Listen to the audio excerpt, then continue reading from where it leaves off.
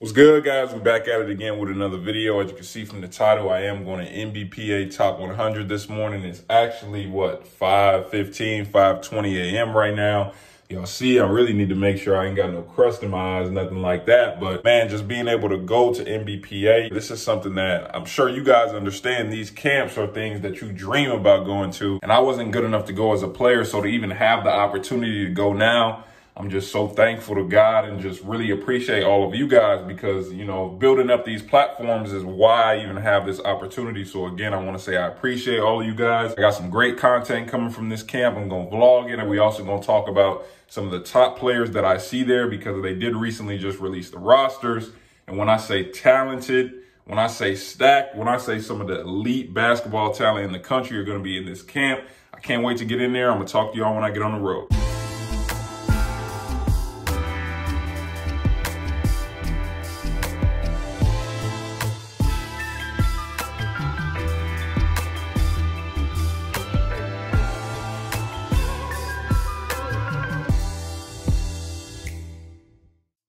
All right, y'all, so about 30 minutes away. Again, just wanted to say how excited I am to really go to this event. And like the players that are in this, is a lot of the players that you guys have been commenting down their names. Tyron Stokes, I've seen a little bit of him on Vegas Elite, never seen him live up close. AJ, last name start with Die something. I don't even know how to say his last name. Never seen him for real. Darren Peterson, Kean Anthony, the Boozer twins. And those are just some of the players I know about. The thing that I'm really most excited about is getting eyes on some of the elite players in the country that might not have the big names and be highly ranked. With my 2022 and 2023, you know, class rankings that I ended up doing, I was mad sometimes because there would be some players after the fact that I'd find out about, and I'd be like, man, if I would have saw him, you know, at the time when I made my top 10, he would have been for sure in there. So to be able to go here now and to see in person 100 of the elite high school basketball players in the country and all be able to sit there and, like I said, just really just watch as many games, watch as many players as I can. Remember, everyone in here is good. So what I'm really looking for is the elite of the elite, guys that really catch my eye, guys that make plays not only on offense, but you know I like to see defense as well. Like I said, I'm really excited for it. I'm going to talk to y'all when I get there.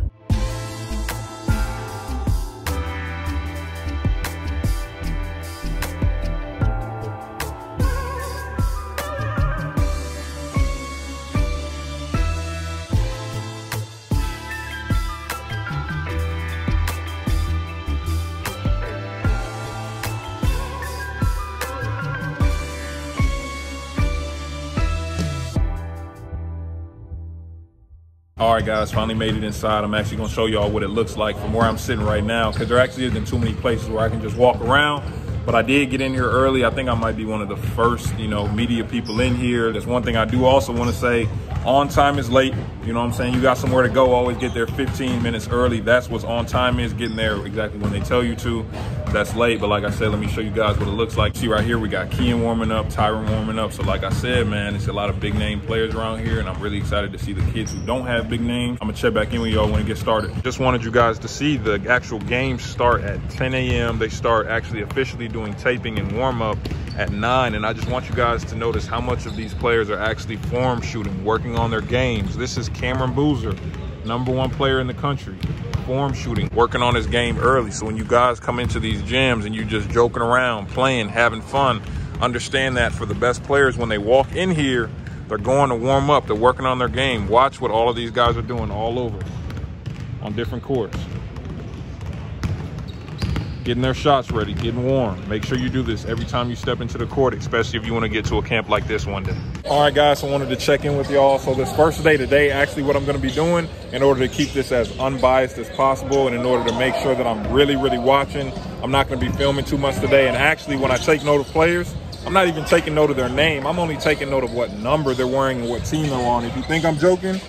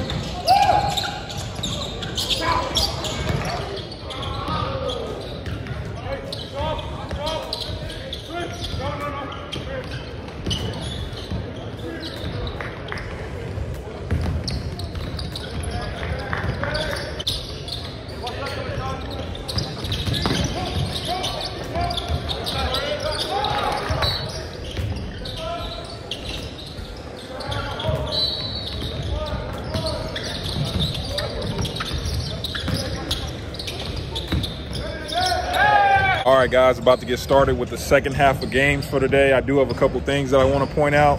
One thing for everybody, including all the players in this camp, you guys have to know where you are on the floor. There have been so many players stepping out of bounds, just, you know what I'm saying, they catch it in the corner. They don't know where their feet are. They could be on the wing, don't know where the sideline is. That's something you guys really need to pay attention to, because these turnovers, they add up and they always contribute to losses. Also, we talk about it a lot on the channel, over dribbling. If you get to 3 dribbles, you're trying to make a move and you have taken 3 dribbles and you don't have some type of advantage, whether that be for yourself or for your teammate, please get off the ball. I mean, I see it, I understand it with a lot of these extremely talented players. You know, you like to rock out a little bit, but for everybody, I'm telling you, it looks better from a scout's perspective, from a coach's perspective. If I don't have an advantage, you get off the ball and you might get it right back, but please pass the ball.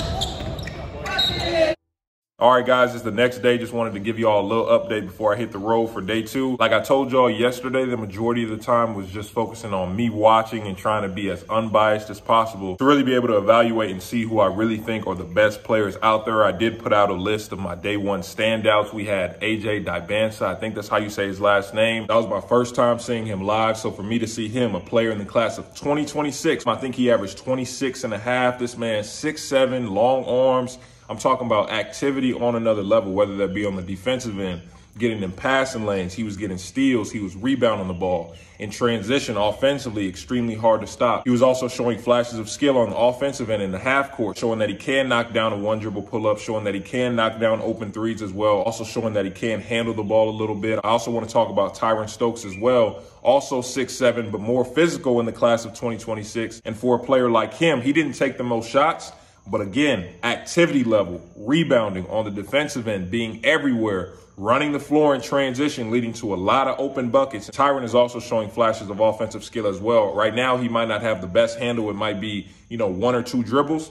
But again, in transition, you can throw it ahead to him, or he can push it himself. You can give it to him in the half court against a mismatch, and he can create his own offense, whether that be scoring or causing the defense to foul him. Also want to talk about Cameron Boozer, Cooper Flagg a little bit. Obviously, everyone talks about them. Those are the big name players, but they did produce. Remember, I told you guys, I went into the camp only wanting to write down numbers and teams, not names. I wasn't looking at names at all. And even so, them dudes still showed why they are ranked and why they are so highly touted. They played each other. I would say Cameron Boozer did get the best of that matchup, but Cooper Flagg's team won. The biggest thing I just noticed was how easy it looked for both of them in this camp. Honestly, it didn't even look like those two even had to try too much to make an impact on the game. Cooper Flagg, even when his shot wasn't falling, defensively, again, we've talked about it. That's what makes him special. He was blocking shots in the passing lanes, getting steals, making plays. Cameron Boozer always making the right play, whether that be on offense, on defense. Doesn't take bad shots. He knows what he's good at, and he does that extremely well. While at the same time, he's starting to expand his game,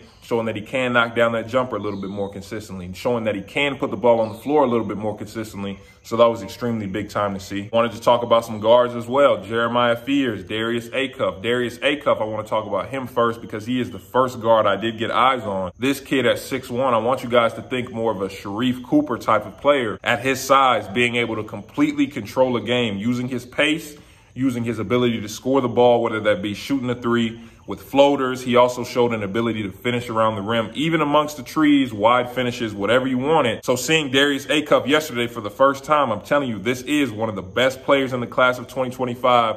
I know a lot of people don't know about him now, but a lot of people will in the next upcoming year. Then Jeremiah Fears, Illinois commit, kind of similar in terms of controlling the game while using pace. But also on the defensive end, Jeremiah Fears was getting after it. I'm talking about really trying to get over ball screens, which you don't see too much, especially in a camp setting.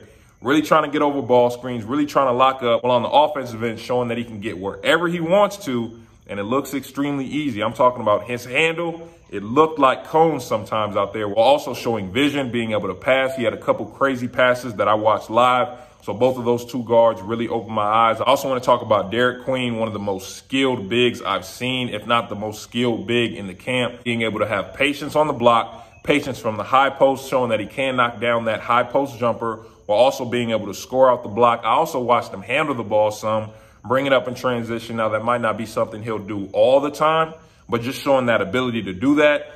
Big time Bryson Tiller as well, just size, physicality, already looking like he has a college body, even though he's in the class of 2025, showing skill as well, though, while also showing activity level. A lot of the players that I put in my day one standouts, they weren't just scoring, because this is the NBPA Top 100 camp. Every player in this camp is good at basketball, and more times than not, all of them can score. So I'm looking at, okay, everyone can pretty much score. Who can do things on the court other than that to affect winning? Those 8 players were the players that I really wanted to shout out for the first day. But like I said, we're about to go head into day 2. I'm going to talk to y'all when I get there.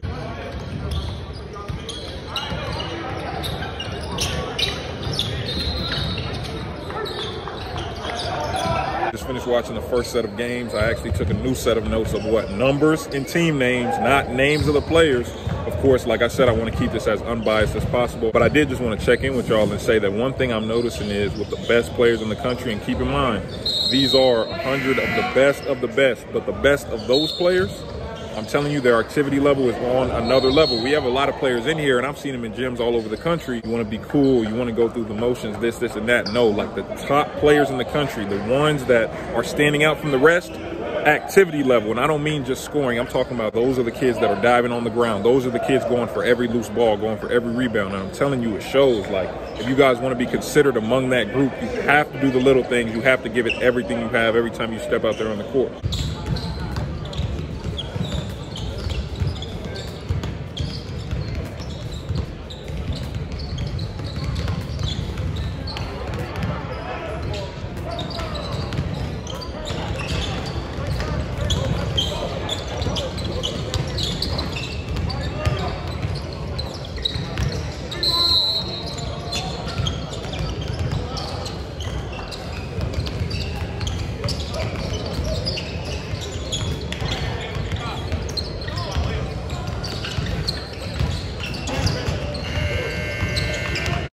What's good, guys? Day 3 headed into NBPA. This is going to be the last day. Just wanted to talk to you guys a little bit about some of my day 2 standouts, which was yesterday.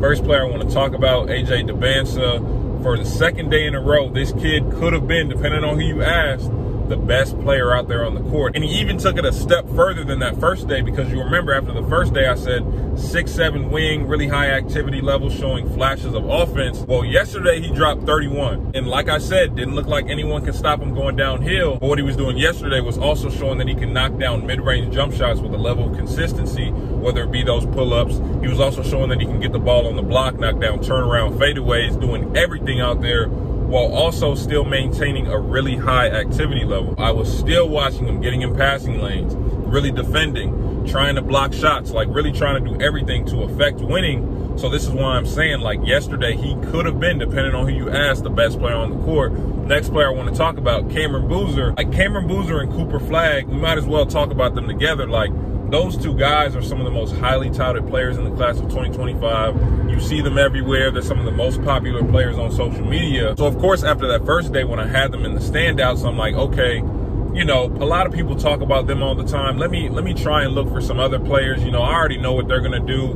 but let me try and look for some other players, right? Still, Cameron Boozer and Cooper Flagg made plays to the point where I would be lying if I didn't include both of them in the standouts. Cameron Boozer, 6'9" power forward that always makes the right play. He has a feel for the game that you really don't get, especially from the big spot, because it is starting to look like, okay, he is probably going to be more of a big than a wing. More of a big than a Paolo. He will be able to put it on the ground, but I don't know if he'll be as, you know, as mobile with the ball as how Paolo is. We'll see. But his feel for the game, IQ for the game, at his age, at his position, you really don't see it that much. Like, especially from the big man spot. Like, for me, I didn't feel like I had a real gauge on when I should be making certain passes. Like, if I'm going to pick and roll and somebody steps up, I need to be able to land on 2, make that skip pass to the corner. If I get the ball on the block and I'm backing somebody down, being able to pick the ball up and shoot that skip pass to the corner, or having the vision to be able to look when someone's cutting, be able to make that drop-off pass.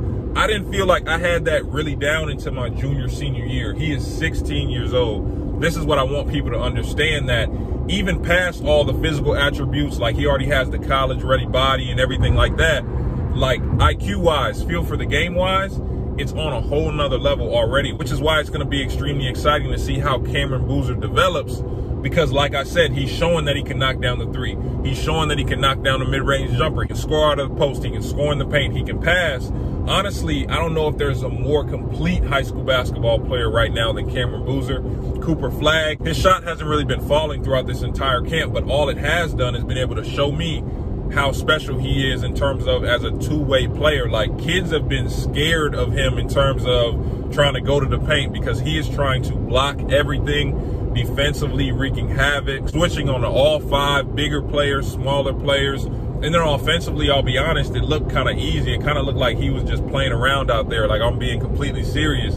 So even though I'm saying his shots weren't falling, if you check his stats, he was putting up numbers. So imagine what he looks like when his shots are falling. This is why I'm saying these two players, Boozer and Flagg, 2025 looking extremely different. Also, speaking on 2025, Darius Aka. Remember, like I said, I want you guys to really start to think of a Sharif Cooper type of player in terms of a 6'1" guard, showing that he can get wherever he wants, playing at his own pace. He even got the same kind of Sharif, kind of lackadaisical kind of walk, move to him.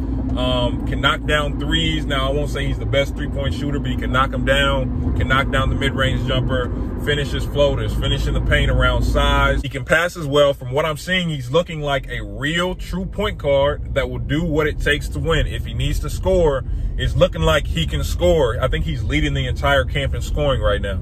If he needs to pass, he can pass. It was a 30-10 game, or he had 28-10 or something like that. So it's looking like whatever his team needs, he can do. His team was also at the leaderboard of the entire camp in terms of wins. They got their first loss yesterday, but again, they're number 2, 3-1. So the way he plays translates to winning, which is why I'm saying this is one of the better guards in the class of 2025, if not the best.